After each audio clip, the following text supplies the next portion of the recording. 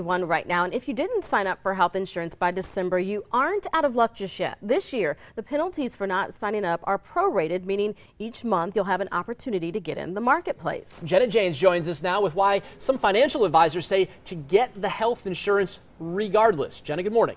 Good morning, Dave and Cerise. If you haven't signed up for health insurance, you could be facing some pretty steep fines per month. Now, right now, the minimum amount per person per month that you'd have to pay, $325. The maximum, $2,448. At that rate, you could afford a bronze level health insurance plan. So assuming it's cheaper to opt out isn't necessarily the best thing. That could be money out the window. And since so many of us have great computer researching skills, Vicky Overly says put those to good use. I love it. I love that they're so computer savvy. They could get on there and look for a bronze level plan that would suit their needs and help them to get into the marketplace.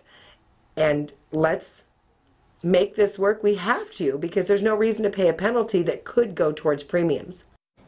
Now for January, you have until the 17th to sign up for that health insurance. Then you'll pay for coverage each month rather than paying that penalty. You will be able to opt in any month this year. Just make sure that you do that, since next year those penalties will go up again. So Dave, Cerise, opt in sooner rather than later. Yeah, Jenna, last year there was a new form those on the marketplace had to file. Is there anything like that that's new this year? Last year you had to file that 1095A. This year you need to get something like this. It's a 1095C. This you'll get from your employer.